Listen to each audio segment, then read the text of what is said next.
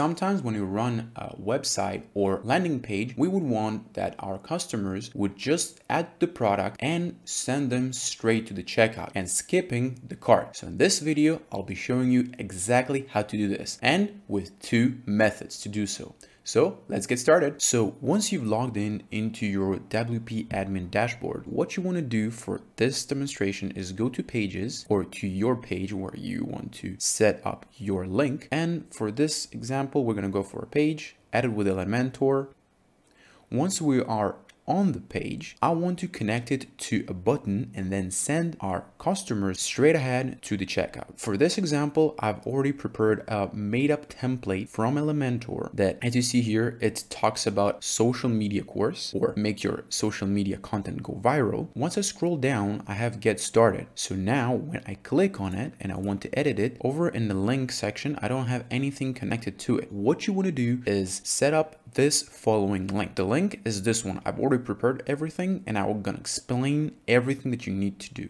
So here, HTTPS is the protocol. So if you have an SSL certificate, obviously it's going to be HTTPS. Otherwise, it's going to be HTTP. For this, what you're going to do here is set up your exact domain, which your website sits on. The next thing is checkout or your specific checkout page URL that comes right after your domain. You can find this link exactly in the description down below, but I'm going to explain a little bit further so you will have more deep understanding what is happening in the backend. Here we have add to cart. It means, or it tells the website, add to the cart the following ID. We have here add to cart equals the ID. Here, what we're going to do is minimize that. And I want to show you what exactly the ID means. I'm going to open a new tab and go to my products. Once I'm in my products, once you hover the product, you'll have an ID over here. So for example, for the V-neck t-shirt, we have an ID that says it's 24. If you hover on any other product, you will have that it has a specific ID that signifies its own unique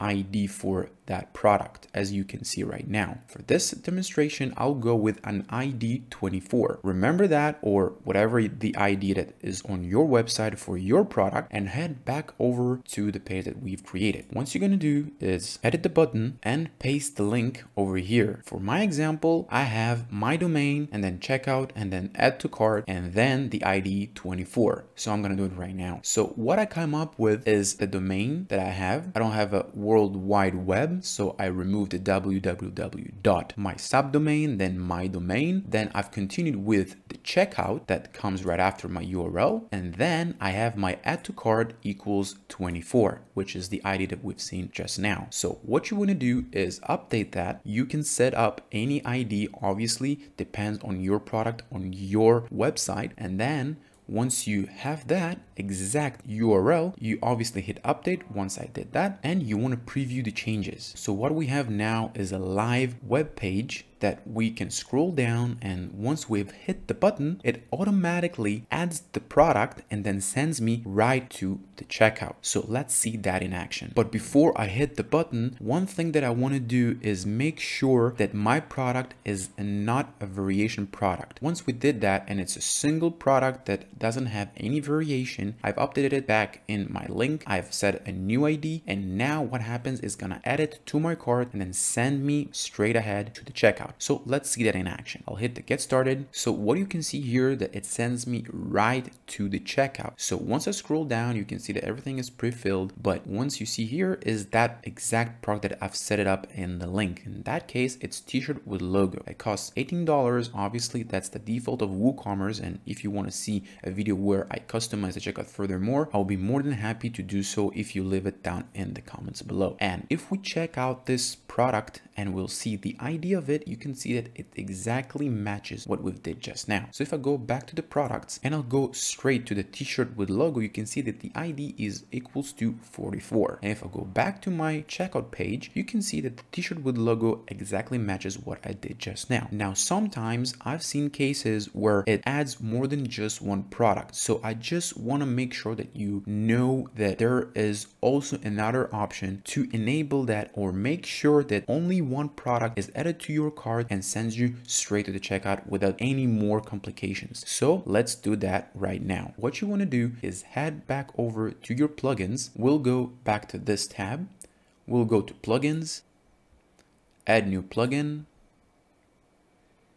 and you want to type here code. So what you want to install is this one. Usually I install this one, but for the ease of the matter, or to make it more easier, just install WP code and install it. Once you install it, activate it, and then head back over to your code snippets.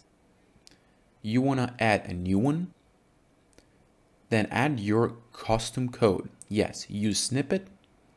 And then over here, you can name your snippet. Over here, you will want to paste the following code. So this following code, you can see here that it gives me an error. And what you want to do is head over to code type and edit it so it will match the PHP snippet, and then it will be valid. So what do we have here? Usually in WordPress, it adds with a PHP. So you want a PHP filter that will add the product to your cart and redirect. And then what you want to do is set up a function that will do so. So e-commerce hit, add to product checkout redirect, and return get checkout URL. So that exact snippet, I haven't coded it myself. I took it from the following website. So I opened the new tab where you can find the website. The link will be down in the description below. So I really recommend you to go or head over to this exact website and see any other snippets that you can take and customize your own website as much as you want to. Let's go back to our snippet and see how it acts on our website. So let's close this one, and now we have our snippet. Let's name it. For the simplicity of the matter, I have named it redirect to checkout after add to cart. That would let me know what this snippet is all about before or without me even going into the snippet. So we scroll down and we have auto insert. I don't want to insert as a shortcode, even though you have that option. So I want to run it everywhere. Sometimes you would have snippets that you would want to run only on the front, only on the back, or only in some certain places. As you can see here, front and only, admin only, site-wide headers, site-wide body, site-wide footer. Here we have a ton of options. We can customize as we want to, but let's keep it this way. We want to have it on all devices. You can choose which device you would want to, whether it's a desktop, mobile, or whatever you want to. You can set up a conditional logic, and once you scroll down, you can have tags for it. I'll do a tag of PHP and I'll make it